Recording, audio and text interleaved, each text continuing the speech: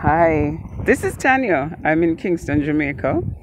I am not in Kingston, Jamaica. It is something that I have said so many times that it's like it's recorded in my brain, but I'm in Jamaica and I'm in the country, and I won't tell you which one, but it's an amazing place to be. I mean, you can hear the wind going through the trees. I'm under a naseberry tree. There are palm trees. There are coconut trees. There's an ackee tree, pear tree. I'm just loving where I'm at in the country. And today I just wanted to experience nature, be grateful, be thankful, and also to share with you something that's on my heart today, right? So I recognized this week something about self-limiting beliefs. Now I'm doing a life on fire challenge on Facebook. I was also listening to Cindy Trim, and of course I have lived a life of helping to motivate others, and occasionally I find myself in a slump, but because of my faith in God and the belief that I have a purpose-driven life, every time I go into the slump, there's always some fire to get me back up, But this week I was thinking about it, and I said, we have to detox not only from our own self-limiting beliefs, but the limits we place on others. And so let me explain. Recently, I saw a photo of a beautiful, beautiful, beautiful woman. And this is someone I've known from we were children. And that person back in the past would have made some decisions that were not healthy decisions, and it was something that was memorable. So it was a negative experience that happened to the person, or they chose to do. It was memorable. The information got out, and so more of us as children and people in the community knew about it. Of course, life continues. We move on, we go our separate ways, we live our lives, we make additional mistakes, but we also have a lot of successes, and we're transformed. We're no longer children, and we have careers and families and so on. But I realized every time I saw a picture of the individual, the past mistake that this person made would always be the way in which I remember them. And it happened once, and it happened twice, and it happened thrice. And then I thankfully, thanks be to God, recognize that, hello, you also have to detox yourself from other people's past. So some of us may have family members and friends who have made mistakes, and we're holding it against them, and they're moving on with their lives or trying to move on, but we're not letting them go. We're just we have them stuck in that moment of mistake, and it's unfair to them, and it's unfair to you. That means I was being unfair to myself, because guess what? I would have also gone on and made mistakes. How would I feel if on my journey I'm having a really great day, really wonderful day, and I see someone from my past, and the first thing they do is say, you remember when you made that mistake? I wouldn't feel good. And so what I did, I realized whenever I'm doing these things, I'm always putting my hand on my face. I'm going to try to keep my hand out of my face for the rest of this. So I realized that it's important to detox your mental space, not only from your mistakes, not only from your past, but also from the mistakes of others and the past that you have them stuck in. So it's time to release it. Recognize that that male is a man, that woman is no longer a girl, and it's unfair to hold their past so much against them that every time you see their now, all you can do is remember their past. It's detox time. And detoxing is so important because can you imagine what would happen if you lived still as an adult in your childhood home, but you've never taken anything out of your closet and thrown it away? You've never thrown away a pair of shoes. You've never thrown away a dress, even if it can't fit you anymore. You've never thrown away a pants, even though the waist is tight. You've never just detox. You keep adding more and more stuff. What kind of state would that closet be in? Similarly, our brain is like that closet or like a computer.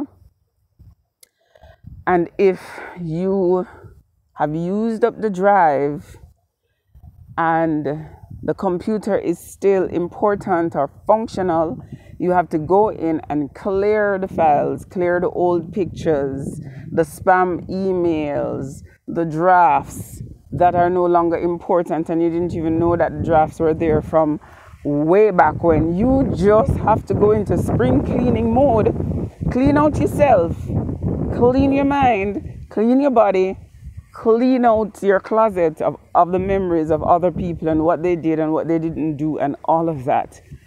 Imagine what would happen after that detox, after that cleaning out of the worms. Ooh, child. Am I speaking to anybody but myself today? Right, I think this is the first time I'm doing a Facebook Live, but I felt so passionate about it. The other thing is that where is passion in your life right now? What level of passion are you experiencing in your life? I asked my husband that this morning and he said, well, passion for different things are at different levels. So, question, on an average, where is your passion level at? Now, why is this important?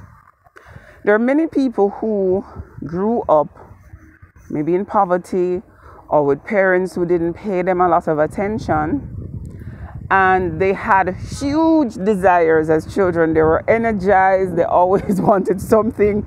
Maybe when it was Christmas, they were expecting Santa to come through the chimney. They were expecting him to come with their bicycle or their Xbox or whatever, and they just never got anything. So there's a group of persons who have lost their passion because they're not used to getting anything. So when you say to them, oh my God, I see you, they're like, so your passion level for them is like at a 10 and their passion level for themselves is like at a 2. And that is because so many people, maybe from when they were children, promised them so many things but never delivered, that they have lost they've lost expectation, they've lost their hope, they've lost their faith, they are lukewarm. So I had to examine myself too, because you know what the Bible says. If you are lukewarm, your time is up. There's no use for you. If you're cold, life can put some fire under you, some friends, God can put some fire under you and heat you up and get you running again. And if you're hot, well, you are on the way and you are achieving. But if you're lukewarm, is anything gonna get you pumped up? So it's important to just detox again. Where's your passion level at? Is it 4? Is it 2? Is it 1? Is it 0? You want to get that passion level up to a 10. You want to have expectations again. You want to write a vision. You want to dream. You want to pray. You want to Be hopeful for other people, hopeful for yourself. I just had to get that all out of me this morning because it's my thought process.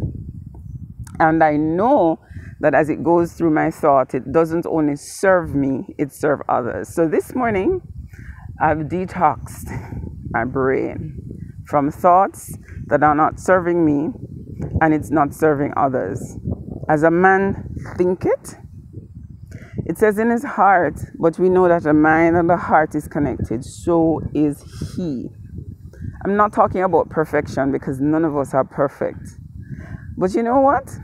The third thing that I'd like to talk about, so I talked about detoxing the mind and about your passion level. But the third and final thing that I want to talk about is how do you move forward? And what do you want? And a lot of times, if you ask somebody what they want, they will spend a good deal of time telling you what they don't want. Did I ask you about what you don't want? I said, what do you want? And so it's very important to focus in, mentally zone in, even if you have to write it down. What do you want? Don't tell me what kind of job you don't want. Tell me what kind of job you want. Don't tell me what kind of woman you don't want in your life. Tell me what kind of woman you do want. Don't tell me what kind of man you don't want. Tell me what you want. Because as a man thinketh, so is he. But also, the things that are going around in your mind is what you attract. So if you say, I don't want, guess what? Hand in face. More than likely, you're going to get what you said you didn't want because that's what you focused on. So I'm Tanya. I'm in Jamaica. I believe that part of my divine purpose is to motivate other people, to encourage them. I also have a natural skincare business, and so I've told you what I have. Do I have everything? No. But today, the focus is not on what I don't have. The focus is what I have.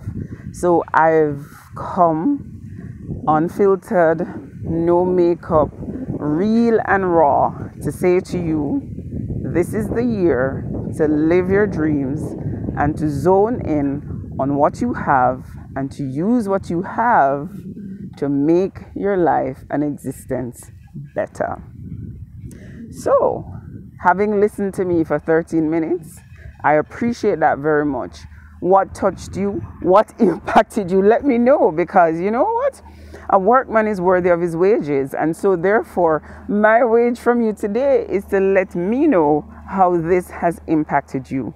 Have an awesome day. I'm going back to the wind. I'm going back to the trees. I'm going back to sit and to breathe in the wonders of God and to let out and detox from all the negatives. Have a peaceful day. God bless you and have a wonderful, wonderful, wonderful day.